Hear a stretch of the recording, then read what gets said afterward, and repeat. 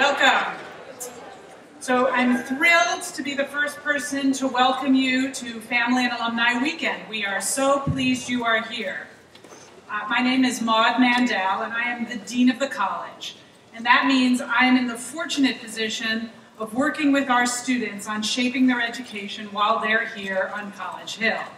It's a terrific job, first and foremost because the population that I work with every day, Brown students, are such an extraordinary mix of intellectual risk takers and exploratory learners. So if you are here in the audience because you are the parent of one of these exceptional students, I can only say thank you for sharing your children with us for a stretch, and I would like to give you a round of applause for producing such marvelous students. Thank you. It really is an honor and a privilege to have an opportunity to help shape their educational journey. And if you're here as an alum, you know what I'm talking about. You shared your time here with an amazing group of people who embarked on a creative intellectual journey together, and it's great to have you back here with us. I hope that whatever brings you here, you have the opportunity to take part in some of what makes life on this campus such a powerful experience for so many people every day. In particular, I'd encourage you to attend one of the 8 academic forums scheduled this weekend. These discussions, led by Brown faculty, cover everything from money and politics to virtual reality to designing new musical instruments. We hope they'll give you a taste of some of the dynamic research and teaching our students encounter here every day. And of course, there is football. Brown versus Princeton over at the stadium. Please come and cheer on our players. There will also be several opportunities to meet with deans and senior administrators to learn about the wide range of curricular and co-curricular activities on campus. Tomorrow morning, I will be hosting a session with some Campus Life colleagues to answer your questions about life here on campus and academics on campus. And if you're the parent of a sophomore, I have a special session at 2 o'clock on guiding sophomores through their path here at Brown. I encourage you to come. I encourage you to bring your sophomores with you. They might pick up a few tips as well. The president will be herself holding some open office hours and meeting with alum at a reception, and she too looks forward to welcoming you and talking to you this weekend. So it is now my pleasure to introduce Marcy Sandler and Jim Janover. Marcy is an emeritus board chair of the Citizens Committee for Children of New York, an advocacy group. She holds an AB from Brown in International Relations and an MBA from Columbia. Jim is Managing Director and Head of Global Risk at Morgan Stanley Investment Management. He holds an AB from Brown in History, my department, very excited to learn about that, and a JD from Harvard Law. Until this past May, Marcy and Jim served as co-chairs of the Parents Leadership Council. They have a daughter, Kate, from the class of 18, who's now a sophomore, and are staying on the council in a member role. Their son, William, graduated Brown in 2015. Marcy and Jim are both class of 1986. They will both be serving on their 30th reunion committee this year. Together, they've also served on the 5th, 30th, and 25th reunion gift committees. I'm sorry, 5th, 20th, and 25th reunion committees. Marcy's also a member of the Women's Leadership Council. It's really my great pleasure and honor to introduce them to you today. Thank you.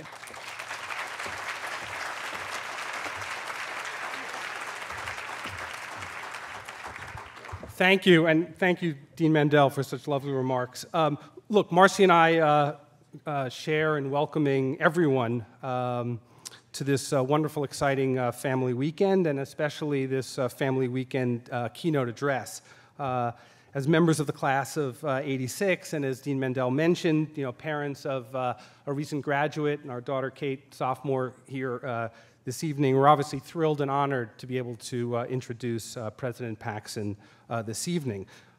Look, as Dean Mandel mentioned, we've been fortunate to be very involved at Brown, both in terms of our alumni role and also as parents and working on the Parents Leadership Council. And I think that that's really given us an opportunity to have a broad perspective on just how special a place Brown is and how it continues to have such an important role for both students, their families, and the community at large.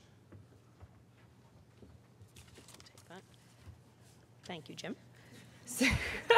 So for all the new parents who are gathered here, I think you'll find, as we have, that Brown will embolden your children, give them a true sense of the possibilities open to them, and ensure that they're well prepared for life after graduation.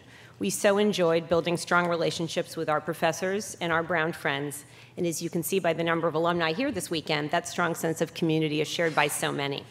And now, President Christina Paxson is making the experience even more extraordinary through the vision that she's articulated in her strategic plan for Brown's future. Over the past 3 years, we've truly had the pleasure of working with her, a true pleasure, and are inspired by the leadership she has shown and her understanding of Brown's unique culture. Her brother, Will, graduated from Brown with the class of '75, so she's been part of our community for decades, and now she's a newly minted Brown parent. All of this means that she's keenly aware of Brown's strengths and the opportunities that exist here for growth and continued social impact. In her time as president thus far, she's fashioned a future plan for the university that will expand access to education for students from all backgrounds, provide students with increased options for experiential learning, and cement Brown's leadership in areas of crucial importance to society. She is, in her own right, a distinguished scholar and outstanding teacher, committed to maintaining Brown's place at the forefront of undergraduate education, research, and community service. Jim and I have been delighted to get to know her and see her plans for the university blossom. We're excited to have her leading Brown forward and honored to introduce her to you. Please join me in welcoming Brown's 19th president, Christina Paxson.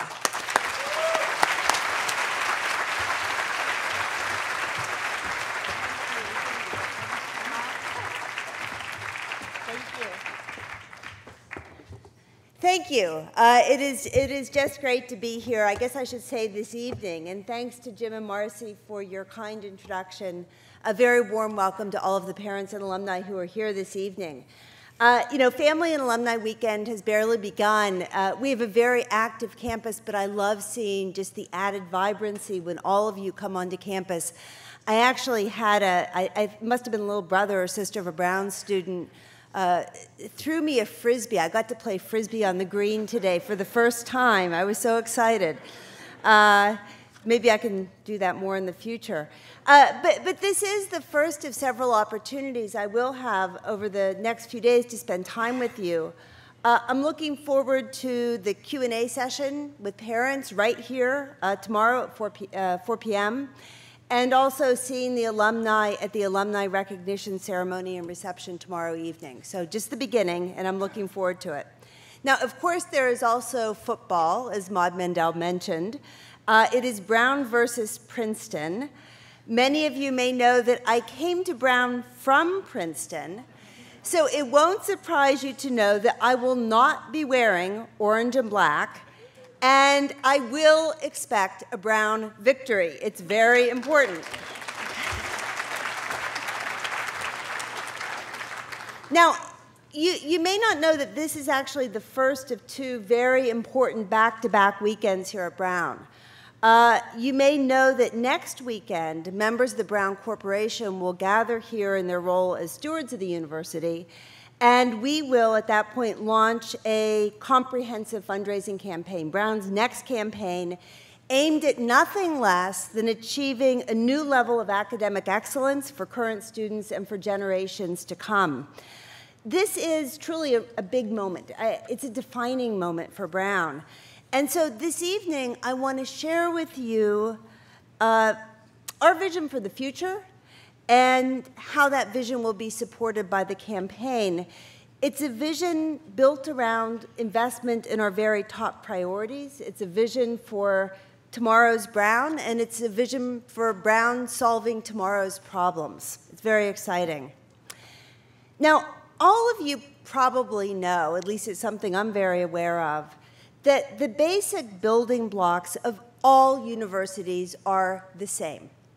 They are people, they're programs, and they're the campus and the community that support people and programs. What differentiates universities is how these basic building blocks are put together. And the way we put them together here at Brown is very distinctive. And I like to think that it's really informed very deeply by the open curriculum. The open curriculum is more than just a way of kind of guiding students through their courses while they're here. It's really a philosophy that guides our overall approach to education and to research. So what I want to talk about tonight is how the university will meet the bold aspirations it set out for the building blocks of tomorrow's Brown. So how will we invest in people who are absolutely committed to rigorous, independent intellectual inquiry? How will we support academic programs that foster collaboration and bring these people and their ideas together in very inventive and beneficial ways? And how will we build and sustain a campus community that supports our very unique academic approach, as well as the full and active lives of all members of the Brown community? So by the end of my talk, I want you to know how the transformative work that we're doing at Brown shows up in students' day-to-day lives. I want you to feel in your bones, if you don't know already, and many of the alumni do, what it means to learn in an open curriculum. And I want you to see how Brown's distinctive brand of teaching and research can open doors and transform lives. And I want you, finally, to believe in Brown, as I do, not only because I'm its president right now, and not only because my youngest son, Ben, made a very independent, it was all his own judgment to come here to school, but really because of how Brown prepares students to be consequential and to make a difference in the world through their education. So let's start with people. What is it about the people of Brown? And there is something very distinctive.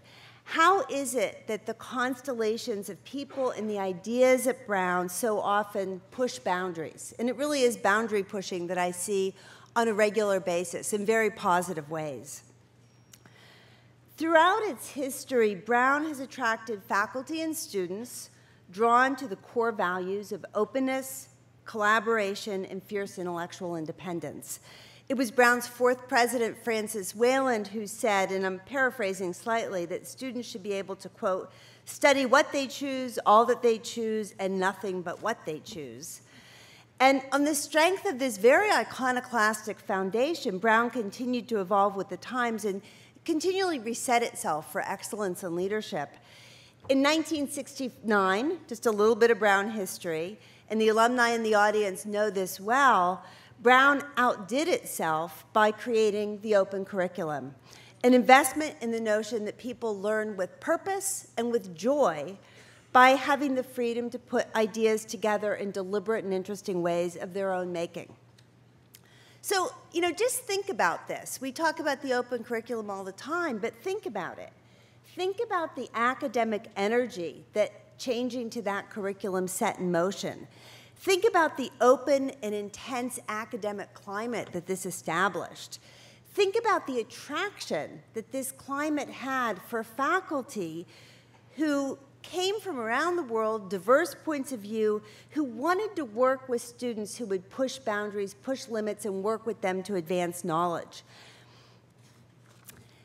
Brown really has just a special vibe, and I think it comes from the open curriculum. It's the kind of place that Thomas Edison might have thrived. Unfortunately, he didn't come to Brown when he said, hell, there are no rules here. We're trying to accomplish something. And this kind of attitude is music to the ears, I know, of Brown's faculty. People like Professor of Material Engineering Nitin Podchur. He recently secured a $4 million NSF grant to manufacture the next generation of solar cells. His work on this piece of renewable energy puzzle builds on the research of one of his graduate students, Wangwan Zhao.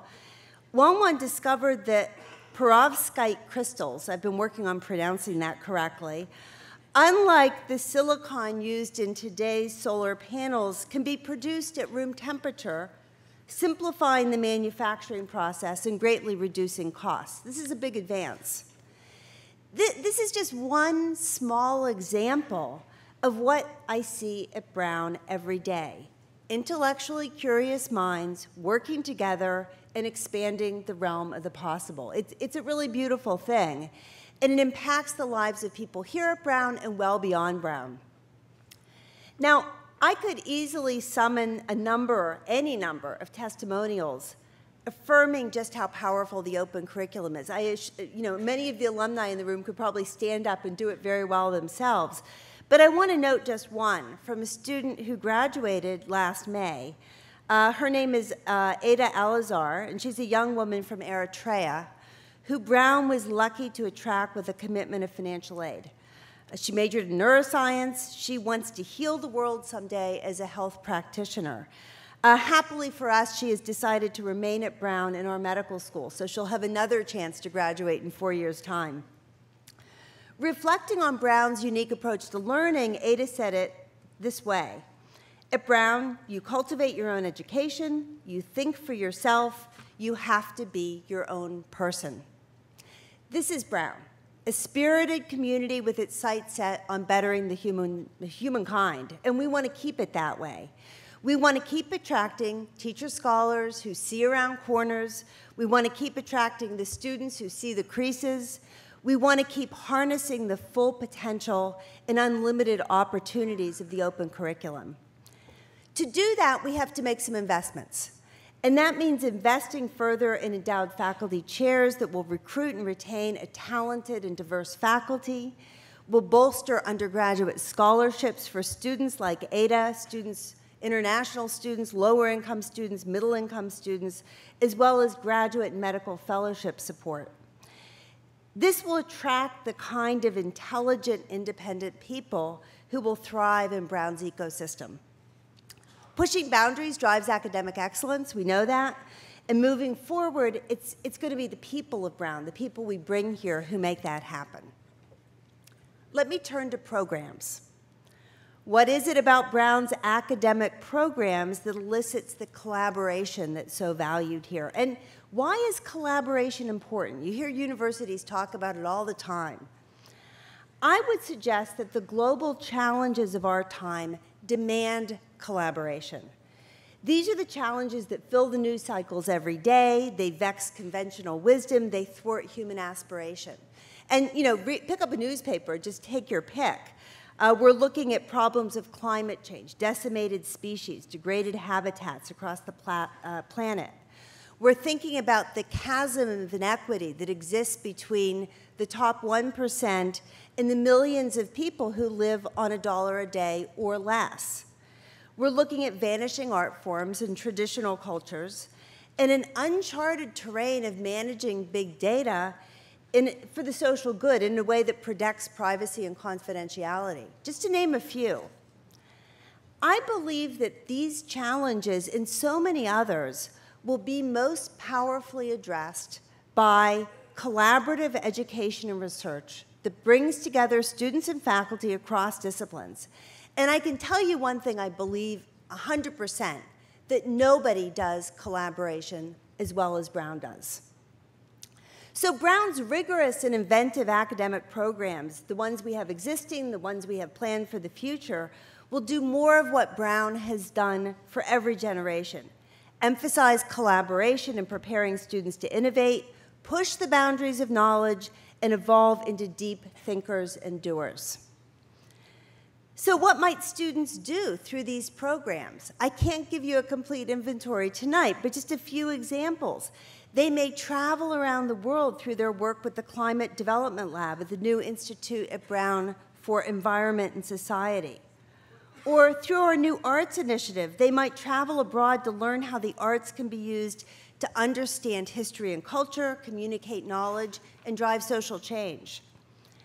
As a whole, these programs and others enable the intellectual work of our students to come alive and potentially contribute to solutions that honor tomorrow's promise of a better world. Earlier this year, actually just last summer, I had a group of undergraduates in my office for coffee and cookies. The cookies help bring them in. And all of them were participants in the Undergraduate Teaching and Research Award Program, what we call UTRAs here at Brown, long tradition of UTRAs. And these are awards for students in the summer to conduct original research. One of these students was Chibika Mwizu, who's in the class of 2017. He is an applied math and biology concentrator.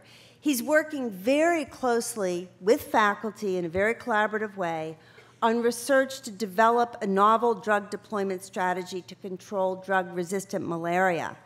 At the moment, and I saw him since then, he's sorting out something that he very much wants to do, which is to get to Thailand to learn more about putting his ideas and the things he learned last summer into practice. His work aligns perfectly with one of the areas of collaborative education and research that we're building at Brown, deciphering disease and improving population health. And this work is aimed directly at a really serious global challenge, and it embodies the cross-disciplinary approach that we follow and that really defines Brown University. As these and other academic programs take root and grow, I believe that Brown will cement and grow its reputation as a place where the novel is really routine. Brown will be the place that continues to bring neurosurgeons and engineers together to improve the lives of people with different neurological disorders. We have a great group working in that area. This is going to be the place where economists, public health experts, and anthropologists at the Watson Institute tackle development problems. And this is going to be the place where technology, design, art, and literature combine to generate fresh cultural narratives. Beyond our very exceptional collaborative research and educational opportunities, Brown students are supported in numerous other ways. And for those of you who come to the Q&A tomorrow, I hope I get to tell you about some of these in more depth. For example, we're developing a new learning commons at Brown that will help students hone their writing skills, reading, data analysis, problem solving, and communication skills. A new initiative in entrepreneurship is in the works, aimed at connecting students to local and global communities, putting their ideas to practice, but in a way that builds on a very strong and deep academic foundation. Further investments are planned for Brown Connect. This is a program that was launched last November that links students to alumni and to Brown parents for advice, help, financial support, getting internships that will help prepare them for their careers after Brown. All of these programs, they sound very diverse, and they are, but they all stem from the idea that an open education in the liberal arts and sciences that provides students with opportunities, not with boundaries, is the best way to position them for lives of meaning and purpose when they leave here. So finally, let's talk about the campus community. And you know, this is an inspiring place. What is it about the Brown campus that continues to inspire us generation after generation? And I think the short answer is that we're perpetually open to change. And that word open there is, again, we're open to change in ways that nourish our vision, progressive, humanist, tolerant.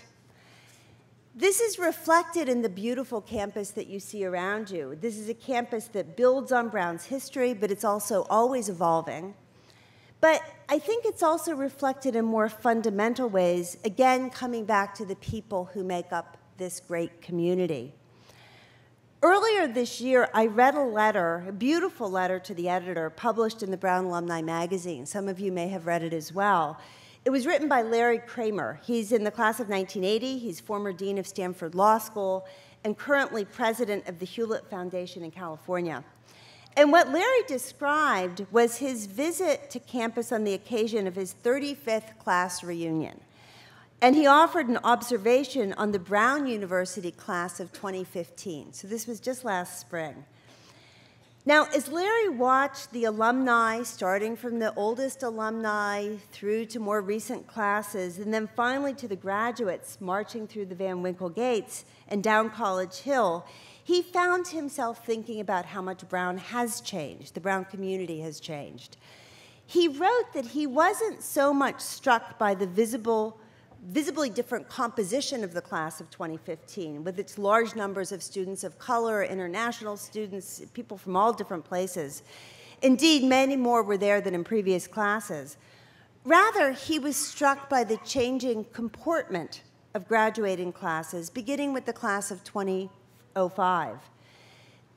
This was the first time he observed in which people from these different groups began marching together, rather than walking separately in their own tightly isolated communities. So just last May, this is what Larry witnessed, and I quote, "Finally came the graduating class of 2015, a magnificent kaleidoscope of people from all different backgrounds, now nearly a majority-minority class, mixed and jumbled together, seemingly without regard for race or ethnic background.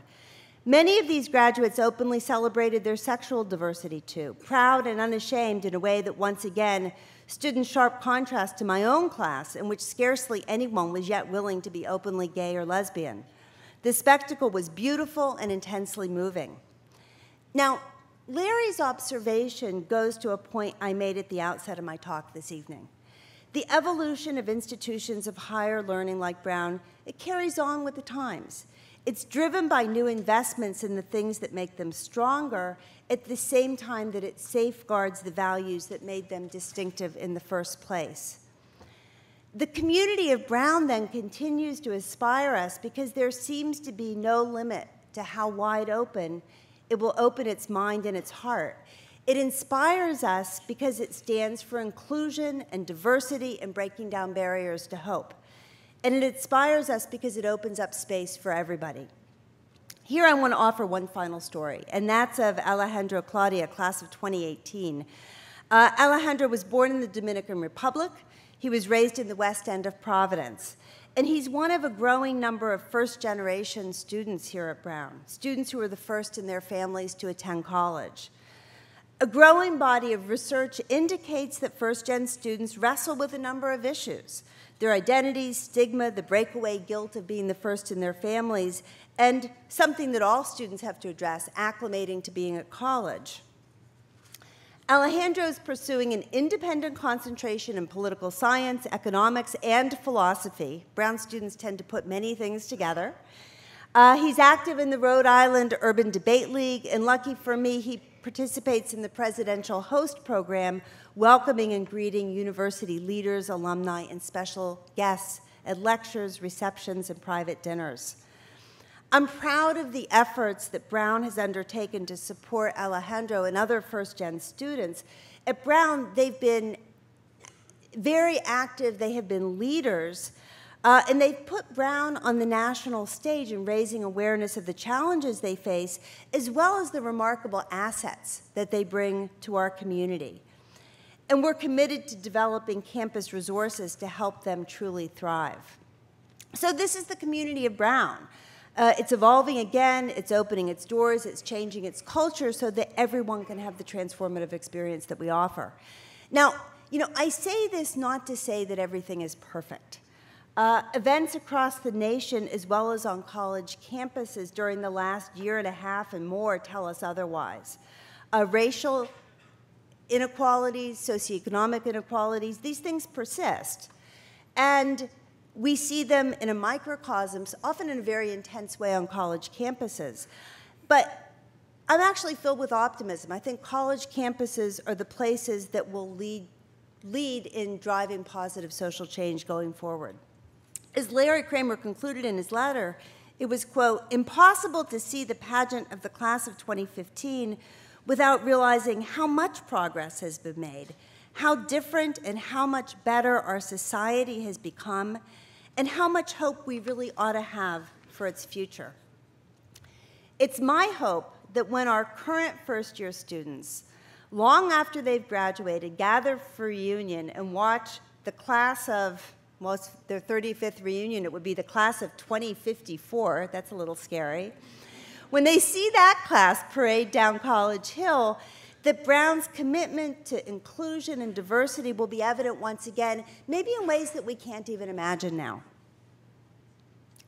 To close, I'll say that as parents, and I count myself as one, we send our children to college trusting that when they graduate, some permutation of success, stability, income, character will be apparent. We hope that.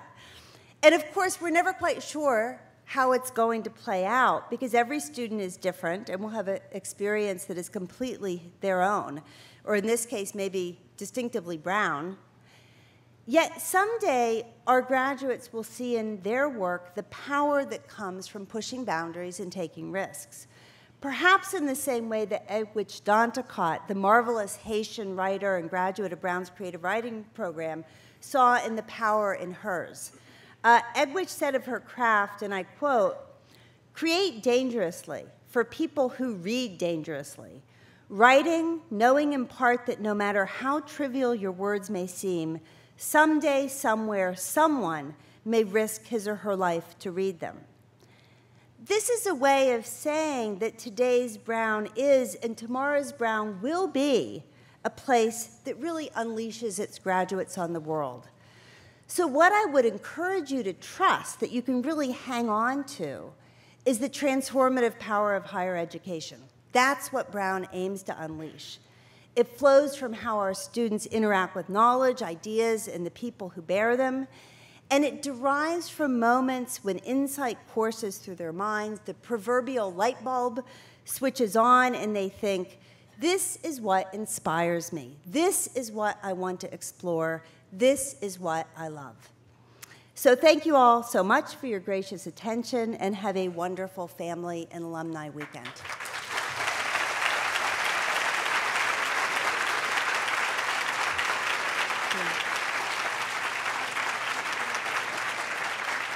And I think we have time for a few questions. Thank you. Is this on? Are we on? Yeah, you're on. So thank you, President Paxson, for those wonderful remarks. Before the speech, Marcy and I went around and asked a couple of people if they had questions that they want to ask. We know a bunch of people want to get onto their dinner reservations, so we picked out sort of 3 that we thought would be appropriate. So you mentioned in your remarks about some of the support that the university is now providing for first-gen students. Can you talk a little bit more generally about what type of support for students the university provides and how that's changed, right, perhaps over the past 10 years? So I think it's changing in a couple ways, and I'm looking at our dean of the college, who's really been at the forefront of advancing a lot of the very positive changes. One is, I mentioned the Learning Commons, and I think the idea of the Learning Commons is really important, because when you have an open curriculum, students are not forced to take any one course. We need to make sure that students have the ability to hone core skills, writing, reading, reasoning, data fluency. And don't think of this as being remedial. All of our students come in with strengths and weaknesses, and even, some of our strongest writers want to get better. So the Learning Commons will be something that serves all students in the university, so very good academic support. The other thing I would note is that I think we're becoming increasingly aware of the need to help students with social support, health support, and mental health support. We spent a lot of time in campus in the last year talking about how to improve our mental health services. More and more students who probably couldn't go to school in the past because of mental health problems are now able to come to college, which is a wonderful thing. But these are students who then also need support managing stress and dealing with health issues. So we're building support in these areas. I think it's tremendously important. Thanks. Great. Thank you. You touched on this a bit in your remarks, but perhaps you can elaborate a bit about undergraduate research opportunities and our lab opportunities available for undergrads in addition to graduate students. Yeah, so the question is, what are the research opportunities available to students? And one thing I would say is Brown faculty love to work with their graduate students, of course, but also their undergraduate students. So there are many, many opportunities for students to engage in research. The obvious place where that happens is in laboratories, because you need a lot of hands to get that work done. And the UTRAs that I talked about, the summer opportunities as well as opportunities during the year, often support science students. But it's not only science students. We have students who are working with humanists, with social scientists. One of the other UTRA students who I met with last summer was working with a faculty member on the translation from Arabic of an ancient manuscript from Timbuktu. I mean, it was really cool. It was all about magic. So, the student was very excited. The group of students I had in the room came from all disciplines, and the thing that I loved was I said, tell me, which of you will be published? Which of the work, will you be published based on the work that you're doing this summer? And probably 3/4 of them raised their hands and said yes. So they're not just doing the research assistance, they're driving the research with their faculty members. It's great. Okay, so the last question, and you touched on it in your remarks. It's early days, but I talked about too much. But you're now just you're not just the president, but you're also a parent at Yes. at Brown. So tell us a little bit about what that's like, the new perspective. Well, I'm a month into this, like all the other first-year parents in the audience, which means I've spoken to my son maybe 3 times. I've received some text messages, which really make me feel great. And, it's actually, I find it wonderful to see the adjustment, see him get into his classes, see him love his professors. I haven't talked to him since midterm started, so you'll have to ask me that next year. Yeah, but it's really nice to see things from the other side. I mean, this summer, I was getting the same emails and notices and forms to fill out, or at least he was, that all of you were. I went and actually sat with him while we did the sexual harassment and assault training, which I thought was pretty interesting. So I feel like I'm more connected to what parents and families are going through, and students as well. And I like that. That's not why he came to Brown, but it's turning out to be good for me too. So, yeah. Thank you again. Thank you so much. Have fun.